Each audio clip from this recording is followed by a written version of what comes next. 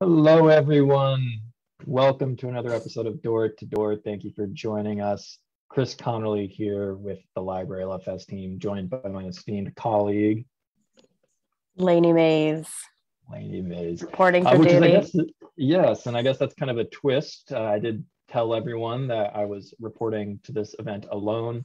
That was not a lie. It was told in honesty, but this was a twist, and that's lovely. I'm so glad to be joined by Lainey, and also later in the episode, a surprise librarian guest, dun, dun, dun, to talk about upcoming titles from HarperCollins that we're loving. And that's what's happening today. Now, I'd also love to know what everyone else is reading. Do let me know in the comment section of the video.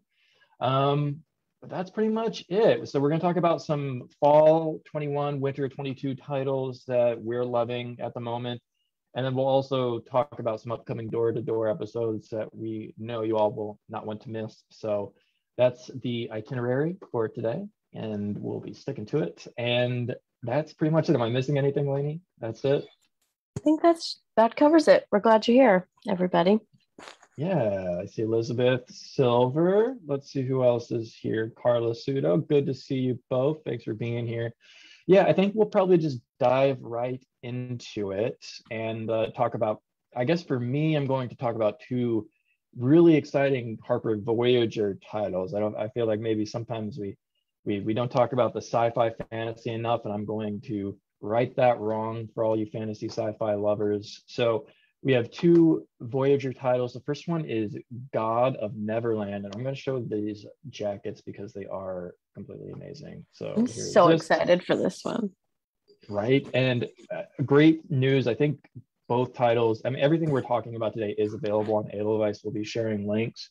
But yeah, these e-galleys literally just went up. So it was divine intervention, I must say. So Mm-hmm. God of Neverland by Gamma Ray Martinez.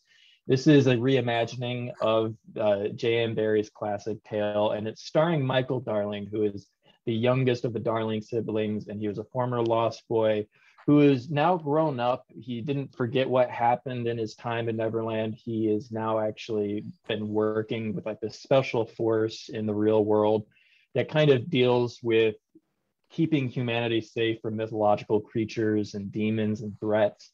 But something goes wrong on a particular mission. He swears it off, Michael does, but then finds himself drawn back to the world of Neverland. Why? Well, because Peter Pan himself has disappeared, and the magical forces in that land are kind of overflowing into the real world. These worlds are colliding, and Michael is taking it upon himself to return to Neverland, find where Peter Pan is gone, and hopefully save both worlds all at once. Hugely imaginative, so exciting. I love this jacket. Fans of S.A. Chakraborty or Greta Kelly, this is so exciting. It's a hardcover Harper Voyager title, and it's a big book for us. And it's coming in April, but you can read the eGalley now, so that's pretty exciting.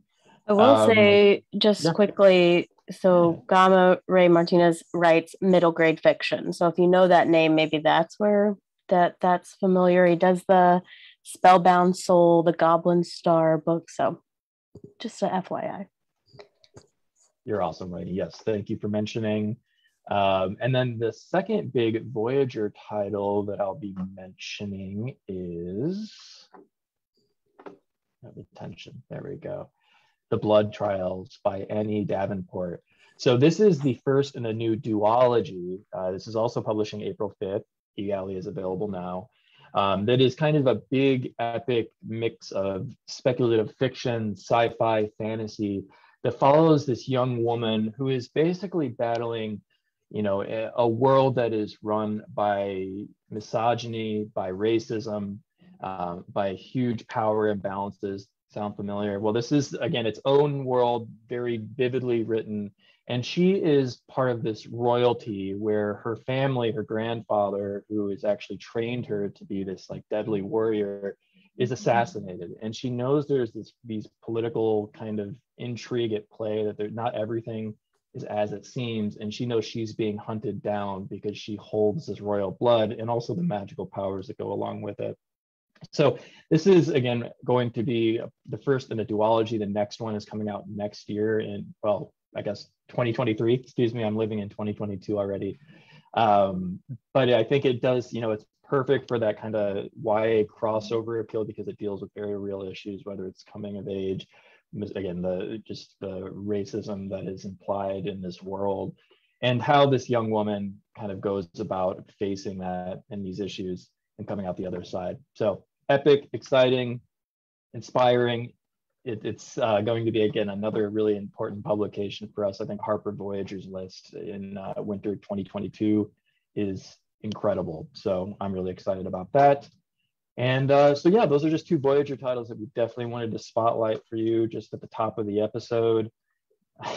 Let's see, as he Sarah says, "Our pirates." I love pirates. I love Neverland. I love any iteration of that story. So, yeah, all about it. So, two titles from me. Lainey, what are you jazzed about?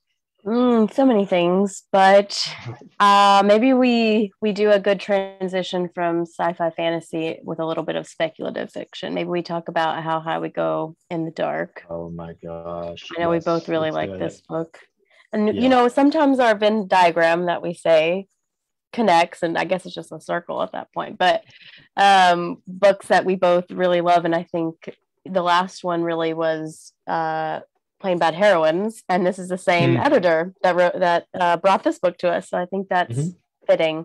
So we have How High We Go in the Dark by Sequoia Nagamatsu, and this is a really lyrical, like larger than life novel. It's so beautiful, and at first, I mean, it all centers around kind of this world defining plague that happens and the many centuries after. And I think when we first heard about this book at launch, a lot of us were like, oh, I can't do a plague book with what's happening. But I really encourage you to try it, even if speculative books are not your thing either. Like, this is a really important book, and it is one of the most beautiful books I've ever read. And it will suck you in. It will bring some tears, but it's well worth that exploration into this world. So, like I said, it's really just like a beautiful collection of stories. I mean, it goes in order. You read them together, but you kind of can go in and out of them in any order. You don't really. Some of the characters connect, but they could be their own thing too. And it's in a near future, and people are experiencing or have experienced, like I said, this plague.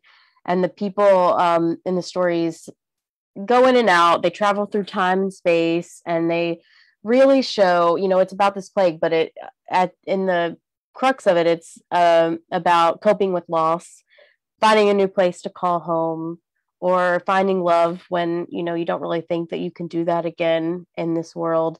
It begins in 2030, and so there's a grieving archaeologist who arrives in the Arctic Circle to continue work of his recently deceased daughter. So she was working in the Arctic Circle in this crater doing research on a long buried, they kind of discover an archaeological dig, essentially, and he goes to take over her work because she just passed, and he's dealing with that loss with her and dealing with taking care of his granddaughter. But when he gets there, they uncover this body, and they decide that there's a remains of a girl from, an ancient world, but she had a virus. And so now this virus is into the world, and it rapidly evolves, and they call it the Arctic Plague, and it reshapes life on Earth forever. Like, he is dealing with a very, very close proximity with it, but then from then on it just spreads, and so all of Earth is going through this plague together.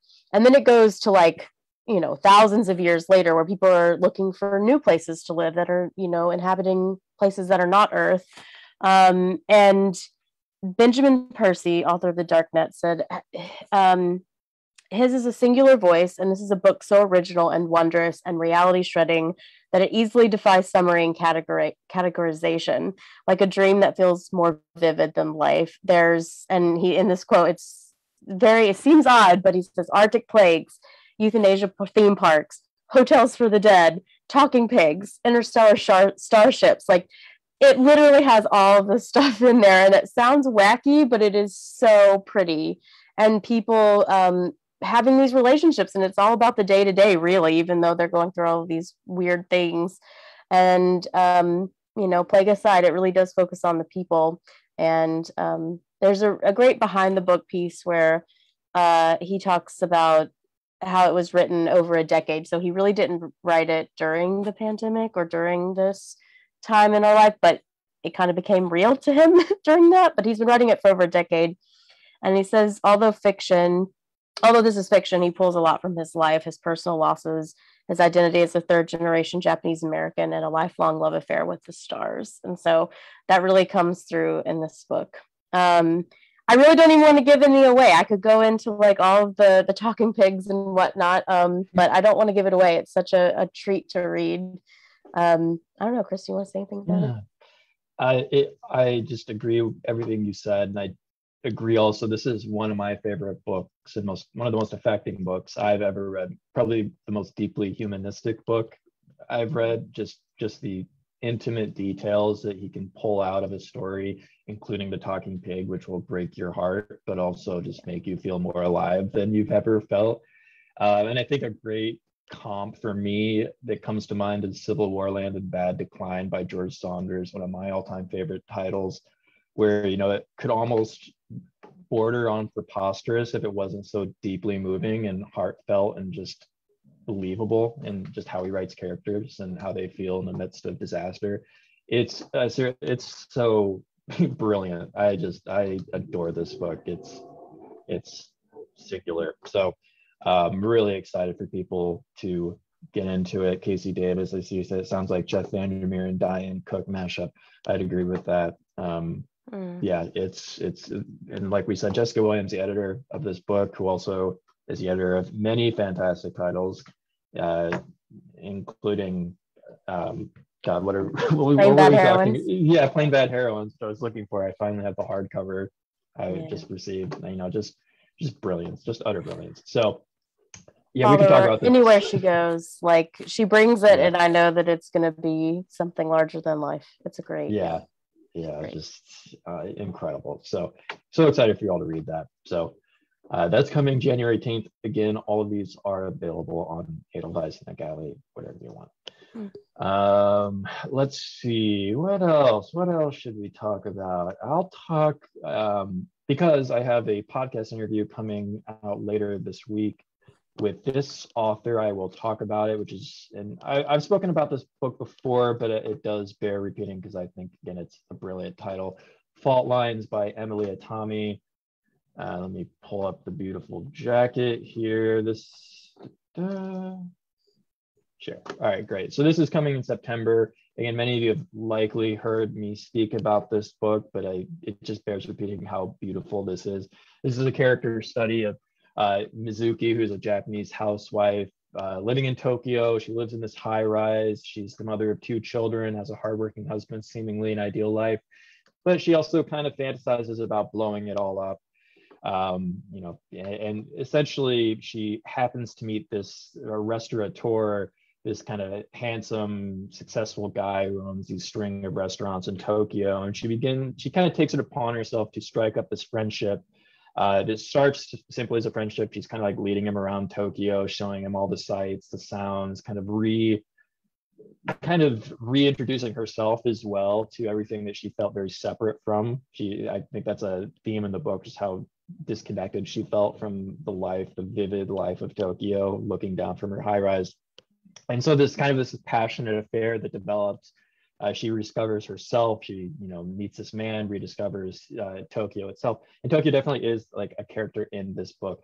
And it just like all its various facets, like it's just this place that you could never know in its entirety because there's just so many layers to it. I think Emily in the book describes it as a layer cake of sights and sounds, and I think that really makes sense. Just every floor, every building, every high rise is packed with all these possibilities and these beautiful just different ways of life all in one place. And it's just it's basically exploring her life.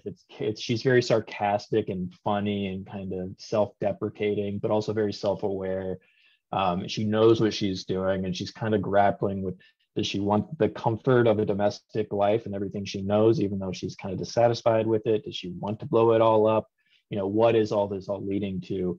But it's just really beautifully told. And again, just I've never been to Tokyo, but I think she just draws out so much vivid detail and energy that you feel like you're there for sure. And I know, Lainey, you read this too and loved it, right?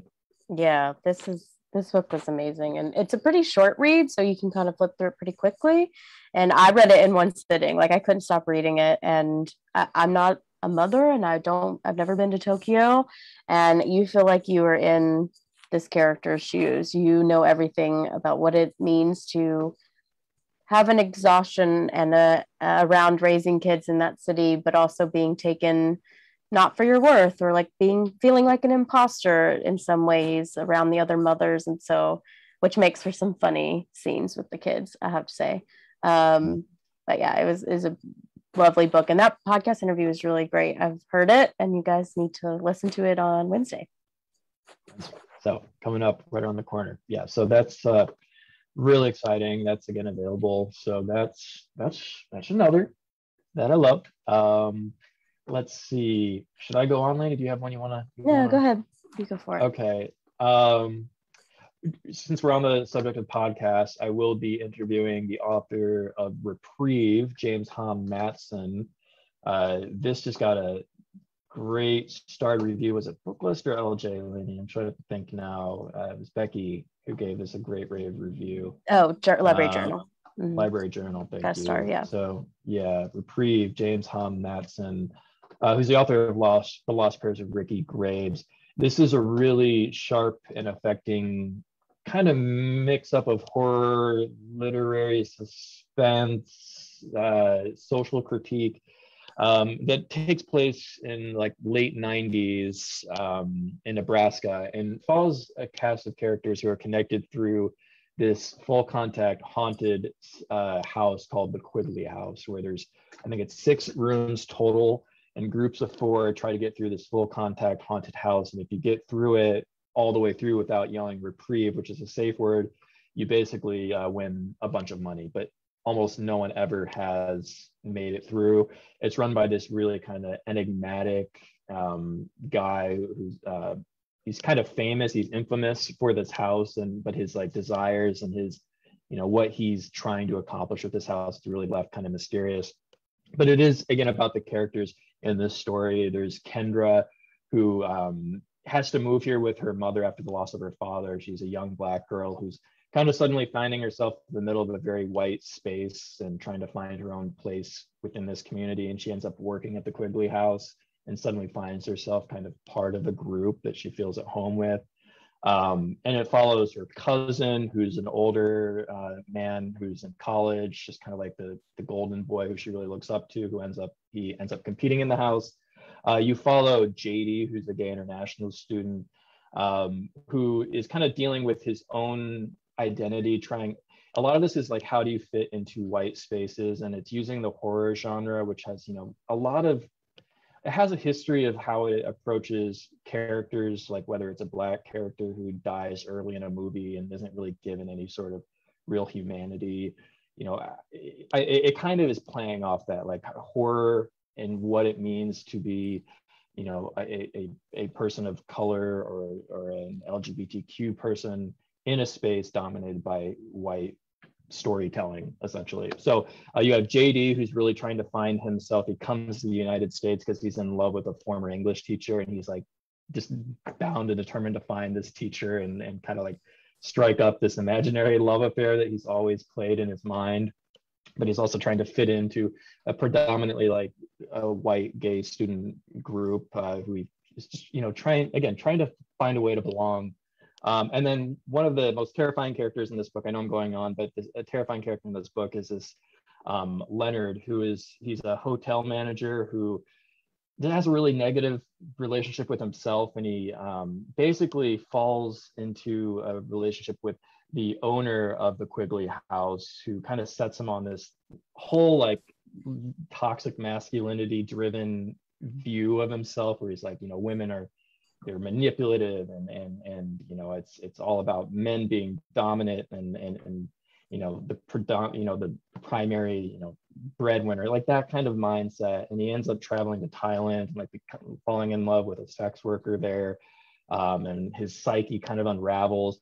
So all these characters kind of converge at the Quigley house, and you find out that there's a murder that takes place, and you're kind of figuring out, along with these characters, you're jumping back and forth through time, what brought them to the Quigley house, what's actually going on there, and who was killed, why it happened, and who's really pulling the strings throughout all of it. So it's a really sharp story with some tragic characters. It's scary, but it also is just so brilliantly told, and just a really sharp critique again of the horror genre.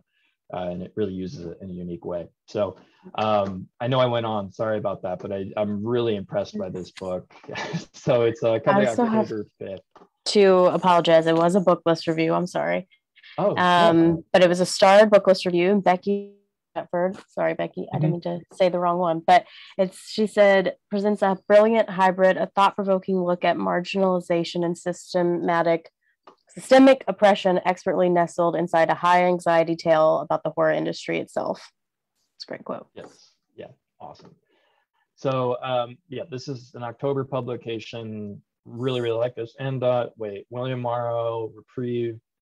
This is, I think, another title that's edited by, I'm pretty sure, Jessica Williams, who we mentioned might be a theme. Editor for How High We Go in the Dark and Plain Bad Heroines. So, it's good. So there's that. What about you, Lainey? Let's see. I want to talk about, I know we only have a few minutes, so can we talk about All Her Little Secrets and Death at Greenway? Because we're going to be having them on, and I want to make sure to tell you, if you have not been listening to us already, we have told you about All Her Little Secrets, our lead read for the season by Wanda and Morris. It's coming out in November. We're very excited about this one. A debut thriller about a woman who is a lawyer at a corporate lawyer at a transportation company, and she has a dark past. She's trying to hide some secrets, and when she goes to work one day, she is having a relationship with her boss, and she comes into his office to find him dead, and instead of calling the police, she decides to run. And with that comes some secrets from the past from the past. So she is trying to navigate all of that, but then also she's kind of shot up into his place, and now she's not only the only Black person in the room, but she's the only woman in the room to a lot of those meetings. So there's a lot of tokenism, and there's a lot of discussion on those situations, and so she kind of has to hold her own there too, as well as holding the past off. And it's just such a great, thrilling read, and you keep turning the pages. Love this book so much. So that's All Her Little Secrets. And then the lovely Lori Raider Day, Death at Greenway. That is her first historical mystery, so this is exciting for us.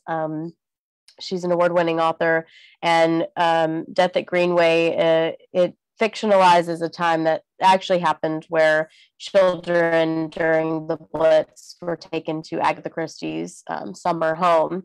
And so she, explores that. It's fiction, but that's the true story that happened. And so a nurse goes with these children off, and a body turns up. So you have a great backdrop set against all of the creepy Agatha Christie love that comes in, and a great library, and a fantastic home, but you have a body there too, and kids to take care of. So very fun. And they are both going to Facebook Live, and we're very excited. They also are friends, so I think that'll be a fun conversation. Yeah, I can't wait for that. So that is next Tuesday. I did provide the link in the comments. I see a lot of love, speaking of which, for both titles, which is so great to hear. Yeah, we love both of these books. Okay, a few more minutes before our special librarian guest. I just want to call out a few books that are now available as e-galleys that I've spoken about before, but just want to make sure it's on your radar. So including Welcome to Dunder Mifflin by Brian Baumgartner and Ben Silverman. This is like the definitive oral history of The Office. I'm rewatching The Office now for maybe the 20th time. It'd be sad if it wasn't such a beautiful show, and it makes me feel good. So no apologies. for loving this book. So this is, if you'll know Brian, he's the author, or he's the actor who played Kevin Malone. So that's, and then Ben Silverman is one of the producers behind The Office. So this is interviewing all the cast and characters behind the scenes, look at what made this, again, kind of like this singular show that continues to be watched and loved to this very day. So yeah, the eGalley is available now. Calling that out. Another book that I've really kind of been blown away by is Burnt Coat by Sarah Hall, which we've spoken about before, but now the eGalley is up and available. Again, speaking of plague books, this is a very character-driven literary look at two people who are kind of in forced proximity to each other in London, in the middle of an oncoming plague. It's one woman she's a sculptor, and she has this lover who she kind of recently just met. They barely know each other, but they find themselves kind of in her studio. She works on kind of these huge art installations, and it's a really beautiful literary look at what it means to create in the midst of destruction. How you reckon with the past as an artist and how you use that to make or destroy, and just really like beautiful reflections on what it is to be human. So she's a beloved author. She's a prize-winning author of 5 novels and 3 story collections, and this continues just her brilliance. It's coming in November, and now the eGalley is up, so that's important to note. Let's see, what else is up that I need to tell you about? So much. Can I read some of these comments? So yeah, sure. Fault Lines, everybody loves that. Kim McGee said that she fell in love with Fault Lines, appreciated the beauty of Japan, and it was as much about her marriage or what was missing in her life as a travel guide to Tokyo.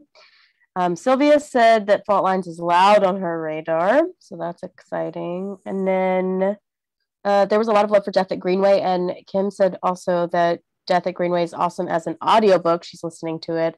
So you recommend it for Agatha Christie fans and World War II London. And then they're talking about also all her little secrets and how it's hopefully going to be so big. So anyway, just thanks for the comment. Great. Yeah, that's great. And I see Sarah Lee asks, so was the pandemic an inspiration for lots of novels or are the authors prescient? I never know if I'm saying that word right, by the way, so correct me if I'm not. But that's a great question. I'm not sure actually for some of these authors. I mean, as we mentioned with How High We Go in the Dark, that was written pre-pandemic. So, and I think some of these were written in the midst of it. I know Louise Erdrich, for example, has a book publishing in November that she wrote basically throughout the year that she's describing, and it was the year of the pandemic and the Black Lives Matter movement, et cetera, et cetera, et cetera. So I think we see 2 different thoughts on it either, and that might have changed too at the beginning of the pandemic versus the end, but it was either I don't want to go there in my books, I want to make it fiction and I want to get out of this world, and then some people were like, this has been calming and kind of therapeutic to go through in that way. So I think we see both. Mm-hmm. Yeah, but that's a great question. And I just want to call out Termination Shock because I'm a big Neil Stephenson geek, and I know I'm not alone in that regard. So, and that is an eGalley. It's available now. And again, speaking of tough topics that people might want to avoid, but kind of are unavoidable, this is dealing with climate change, but only in a way that Neil Stephenson can, and that it's very deep dive. I forget who it was who said that Neil Stephenson, he just knows how systems work, like global systems, whether that's, geopolitics, the engineering side of things.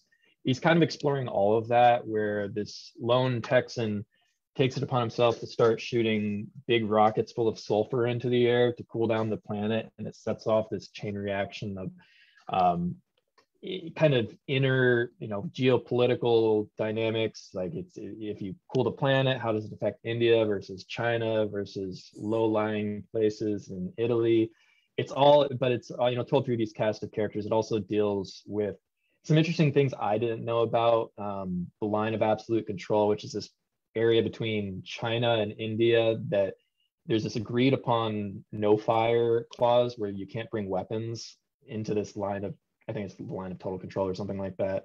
So there's a lot of like fist fights that happen where like there's never actually been any shootings, but people can go and fight. And so you have these, it's a very weird thing where they're like, it's almost performative, and it all kind of wraps up together. I'm not going to give it away because I don't think I could in the time I have, but it's a really interesting look, again, at a very near future. I mean, this is again maybe like 2030 he's starting the story at, but Houston is at like 130 degrees and things are going underwater, and how do we engineer our way out of that? And that's kind of what he's exploring here. It's really thrilling and fun.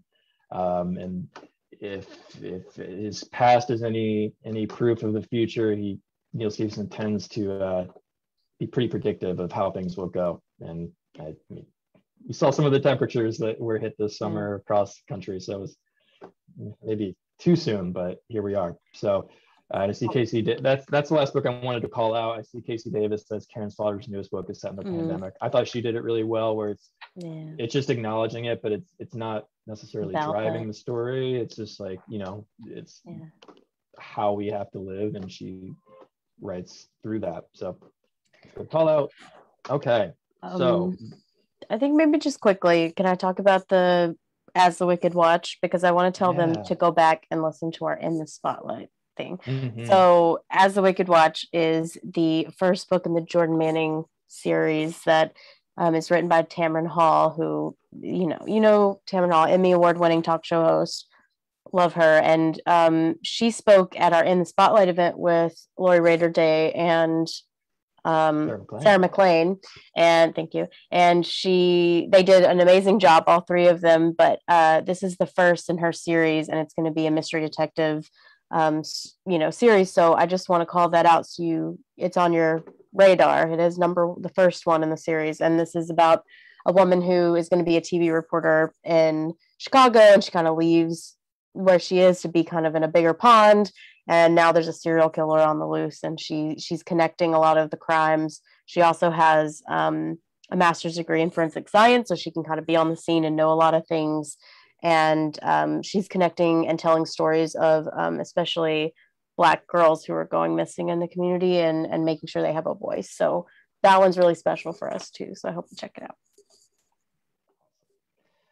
Okay, so we'll have a catalog that will share all the titles we discussed today. We'll put that link in the comments section, so just keep looking for that. And I think without further ado, we should bring on our special mystery guest.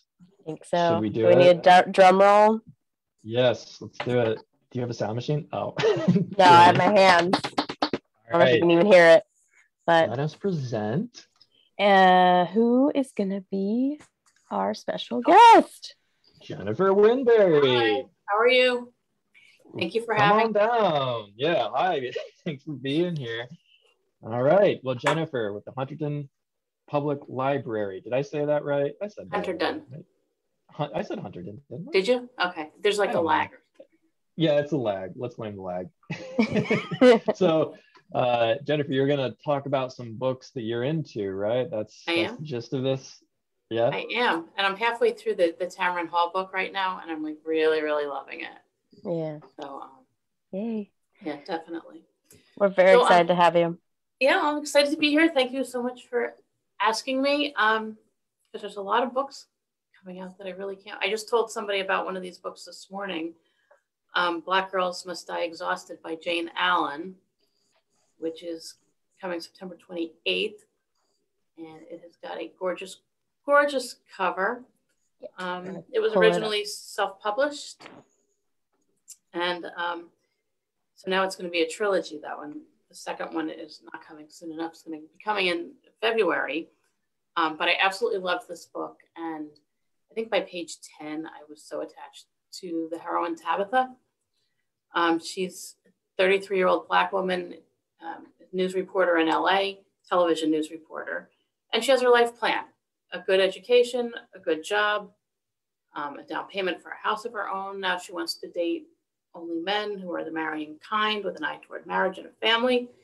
And she's checking all the boxes until she gets a diagnosis that she probably will not be able to have biological children of her own unless she acts now. And then she starts seeing some cracks in her plan.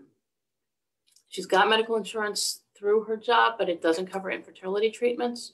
So she might have to give up her down payment for her house in order to have her eggs harvested, or give up the possibility of having her own biological family. Her boyfriend, Mark, who seems perfect, doesn't seem quite so perfect anymore when she says, hey, we got to do this now. We got to start talking about having a family. And he's, whoa, wait a minute. She's competing for a senior reporting position, which she gets. But then the editor calls her in and says, well, yeah, you're probably the best person for the job, but you're really going to have to fight to prove it. And she wonders maybe why she got it. But then she sort of just regroups herself and says, wait, I can do all this. She's got a super support system in place. Her besties, Layla and Alexis, but most of all, her grandmother. Her grandmother's a white woman who was married to a black man at a time when it wasn't done. Her son is Tabby's father, from whom she's estranged. He left Tabby's mother for a white woman and started his own family. And they're just starting to get back together, and Tabby is starting to visit them more and spend time with her half-sisters. But her grandmother, who Tabby's named after, Tabitha, is in a retirement community, and between her grandmother and Miss Gretchen, her grandmother's besties, they give Tabby these pep talks every week when she goes. And then Lexi is separated from her husband, who's having an affair, and Layla's having an affair with her married man. And the two of them start fighting, and then they start fighting with Tabby. And she just kind of steps back and just says, wait, I got to take control of the situation, and I got to do this. And her grandmother, Tabitha, always says, Black girls must die exhausted. And Tabby realizes she's pretty much right.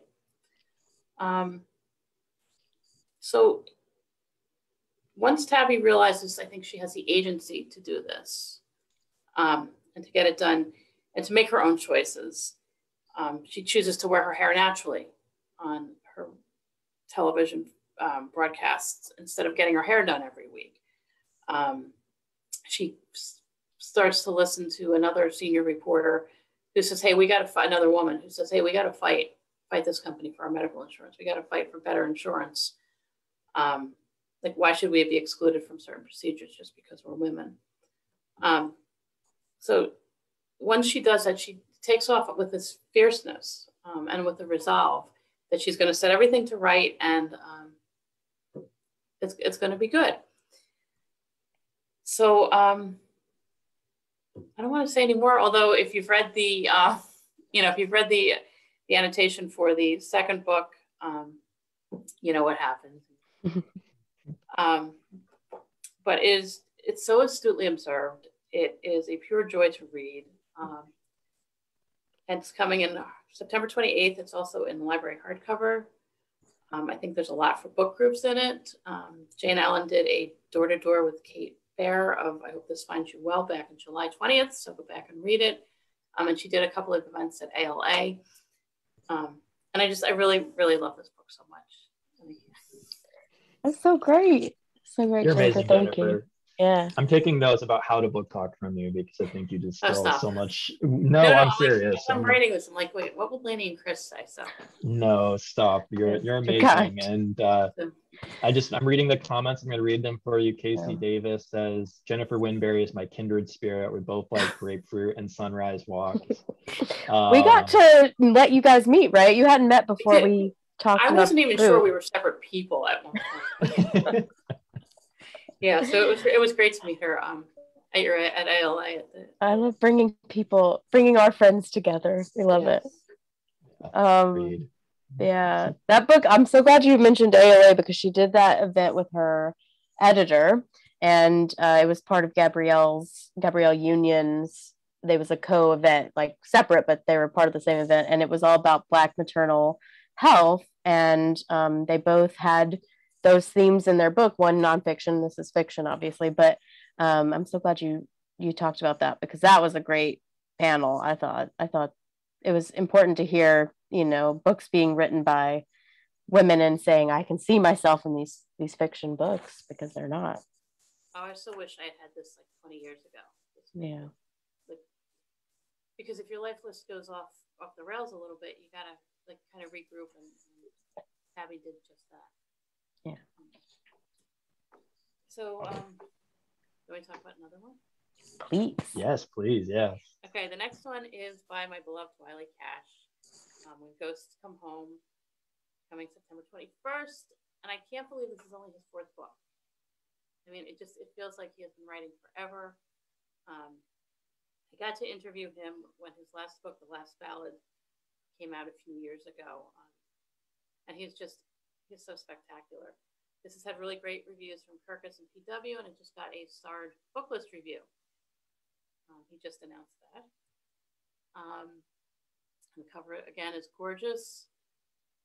This one is set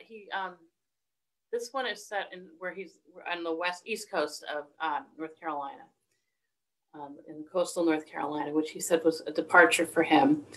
It's 1984, which apparently is not considered historical fiction. I'm really happy to hear that. It's just before the election. Sheriff Winston Barnes has been the sheriff, and he isn't sure he's going to win again. He's being opposed by a young up-and-comer. He's rich, and he's questionable in his morals and his dealings. And Barnes is home taking care of his wife, Marie, who has cancer. He's been struggling with his estrangement from his daughter, Colleen, who is living in Texas and who has just lost her infant son. And Barnes wakes up in the middle of the night when he hears a low-flying airplane to the nearby airfield. And I feel like he debates for a minute or two whether he should go out or not. And he goes through, and he's got this responsibility to his community, to his job still, even though he's pretty sure he's not going to have his job any longer. And Marie says, don't go out. And he says, no, I'll be back soon. So he goes out to the airfield. He finds a wreckage, but he finds no pilot and no cargo. And he does find the body of Rodney Bellamy, a local man who has been shot dead near the crash site. So this big investigation is in his lap, and it's going to reach really deep into the community.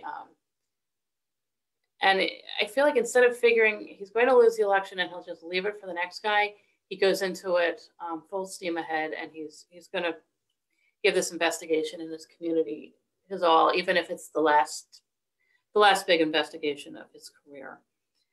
The community's very tense as to what's going on. They don't know for sure. They're just finding out the prevalence of drugs in their community, and I got the feeling a lot of people didn't really want to. Barnes is tired. His wife is very ill. His daughter comes home and is trying to sort out her life, and she's got this unimaginable loss. Wiley Carash's characters are just so well drawn. They are so full of life, and so you can imagine them as your friends and neighbors, and even the people who seem insignificant or just like passing through. Like you really care about this community as much as Barnes does. The setting is amazing and inviting. And I think the 1984 setting, even though at the beginning of each chapter it tells you the date, I don't think you need to, because he kind of just drops hints here and there. Maria's car doesn't have a clock. He uses a walkie-talkie. The phone is in the kitchen. It's probably on the wall. And I don't know. I kind of found myself saying, well, too bad this didn't happen like 20 years later. It might have been a whole lot easier for him. But I think something really elemental would have been missing. And everything is like just slowly revealed and slowly, almost slyly sometimes. And then you go back and say, wait, that was important. And the plot just tears family and the community apart. And it tugs at your heartstrings. Wiley Cash is a CWA Gold Dagger Award, 2-time Southern Book Prize winner, an Edgar and a Penn Bingham finalist. And the ending is just, it's so heart-wrenching. The ending was really, really, yeah, don't start with the ending. So that's When Ghosts Come Home, September 21st. I really loved it. And if you haven't read his backlist, it's not so big that you can't go back and do it. Go back and read everything. Definitely do that. That was the best When Ghosts Come Home talk I've heard, bar none. And Wiley Cash is absolutely. I wanted to invite him. I do a podcast on Thursday mornings on Hunterdon Chamber Radio, and I wanted to invite him back on. And I read on his website that he likes handwritten letters, so I handwrote him a letter. And I got the letter back yesterday from him, apologizing that he teaches on Thursday morning, so we can't. We got to figure something out. But I thought, oh my gosh, he took the time. That's the kind of person he is. Yeah. Yeah, it was just. Yeah. I love that story. That's so sweet. Yeah, it really is. So I do want to try to get together. Yeah, he's a wonderful writer and a wonderful human, and he knows what he believes in, and he's not afraid to write it and to share it and to show it. And he's just he's a great human. So I'm still just like reeling from that description though. You were just so good. That was incredible. Oh, thank you. Do you have one more? I have one more. Okay. And it's nonfiction for me, which is, if it's not a book about books, it's unlikely I've read a nonfiction book. But this one I read after you book talked it, Chris, and after the Door to Door back in June. We had Matthew Pearl on The Taking of Jemima Boone, which is coming out in October, so there's still time to read it for a vote for library reads. Matthew Pearl is the author of the Dante Club, and this is his first work of nonfiction. And it tells the story of the kidnapping and rescue of the frontierman Daniel Boone's daughter Jemima shortly after the Declaration of Independence was signed. And I was really intrigued that Matthew Pearl chose to write it as nonfiction rather than a historical or biographical fiction. But it really does read as an adventure novel, and in his acknowledgments, he does give a nod to The Last of the Mohicans by James Fenimore Cooper. So yeah, and on the Door to Door, he talks so much about his research, which he did part of it with his son, which was so great, and it was so well researched. There are notes in the advanced reader copy. I don't know if there'll be a bibliography or if you just kind of have to, but it's just pages and pages of notes. And it's amazing to think that there are, there's such good documentation even from things written in the mid-18th century or events from the mid-18th century. So 13-year-old Jemima Boone and her friends Betsy and Fanny are in a canoe on the Kentucky River one day. They live in a fort in Boonesboro in Kentucky that her father has obviously helped settle. There's ongoing tensions and even a feud with the Cherokee Shawnee who end up taking the girls. Hanging Maw is the leading chief, and once he realizes who he has, he realizes that she can be used as leverage in order to drive the settlers out of Kentucky. But what he doesn't count on is Jemima Boone's survival skills and her cleverness. Since Daniel Boone and the men are so often away from the fort, the women have learned to fend off attackers. Even at one point, led by Jemima's mother, they hand guns out to all the women and children and say, okay, everybody shoot at the same time to scare off, to ward off some attackers. So again, they have agency and they've become very capable. The girls are cunning and clever, and not only do they manage to stay alive, but they can also, they've also left a trail of clues because she knows her father's going to come for her so that they can aid in the rescue effort.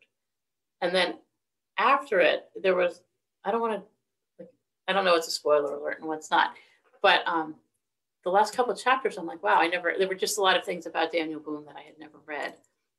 So if you like historical fiction, historical nonfiction, Nathaniel Philbrook, Simon Winchester, anything for Revolutionary War, midnight 18th century.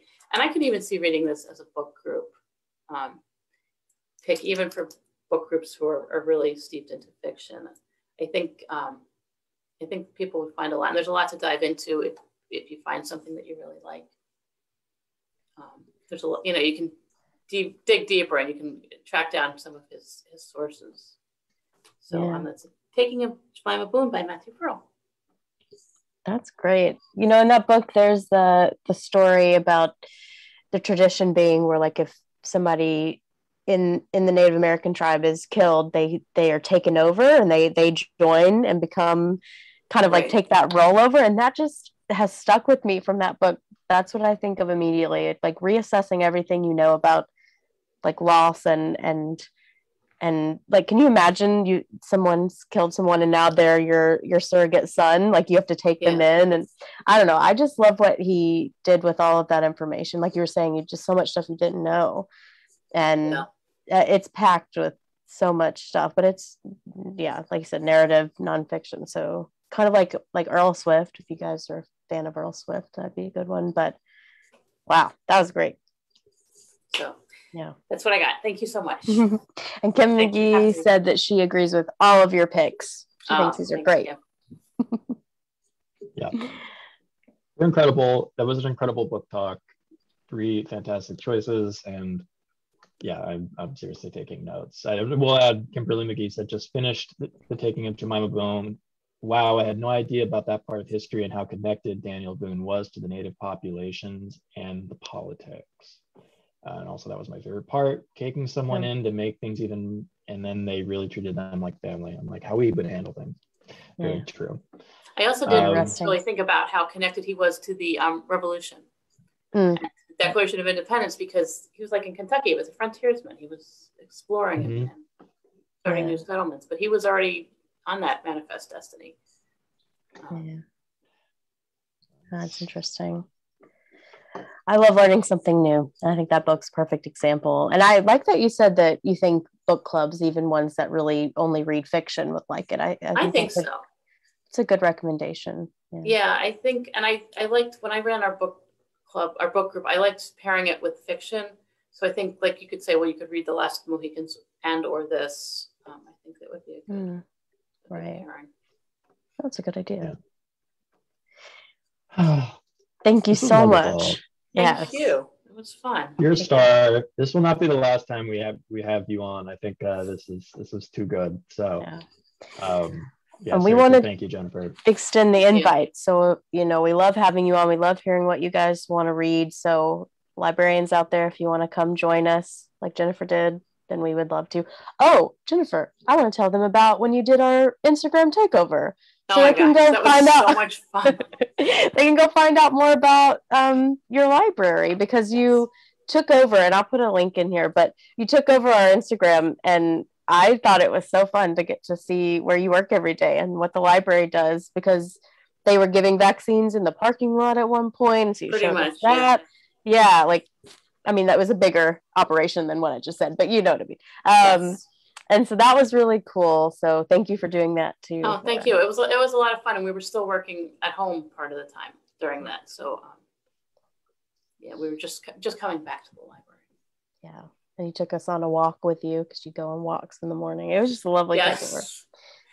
Did I? Yeah, I did do that on the takeover. That was my audition for you guys too. Yeah, that was your audition, and you nailed it. So I see Jane George says she was hesitant on Jemima, but your book talk, Jennifer, made me download it. And Sylvia asks where we can find your podcast. Is it they go to hunterton-chamber.org? Is that where they go? It is there, but I also stream it live on Facebook. Okay. So just Hunterton County Library. It's live on Thursday mornings. Okay, and I'll show. Don't watch it this week because I don't have an author. I can hear from you. It's just like me talking to myself for an hour. But it's a lot of fun, and the Library Book Buzz team was on. It's been on a couple times. But it's been really great, because now we figured out how to Zoom people in, and it's just not me talking on the phone to an author. So it's really been expanded, and it's great. Yeah. Okay, so for everybody listening, I'm putting in the link for your Instagram takeover. Okay. And I can put the link after this. I can put the link to the podcast in the. That'd be great. And takeover so they can find out more about the library. Yeah, so let us know if you want to come on door to door. You want to take over our Instagram. We would love to hear more from you guys. So this has just been lovely. A lovely afternoon. Yeah, thank you so much. And again, just as a reminder before we sign off, next Tuesday is Door to Door with Wanda Morris and Lori Rader Day. That's going to be amazing. I think, Lainey, did you mention they are good friends? Mm-hmm. Lori's been with Wanda every step of the way throughout this process of getting it to publication, and I can't wait to see them chat. And then we'll have more door-to-doors after that, obviously, but on September 7th, we are going to have Ann Patchett and Elizabeth McCracken in conversation. So it's kind of a big deal. So I'm sharing a link to that event here. Do sign up. And between then and now, we'll have more door-to-doors, authors, book talks, hopefully librarians like you. And until then, everyone be well. Thanks for joining us. And again, a big thank you to you, Jennifer, for being amazing, and for the book talk and for joining us today. Yeah. Oh, thank you very much. Thank you. All And right. happy reading all. You have a lot for your list today. Yes, be well, be safe, and read well. And we'll see you very soon. Bye, everyone. Bye. Thank you.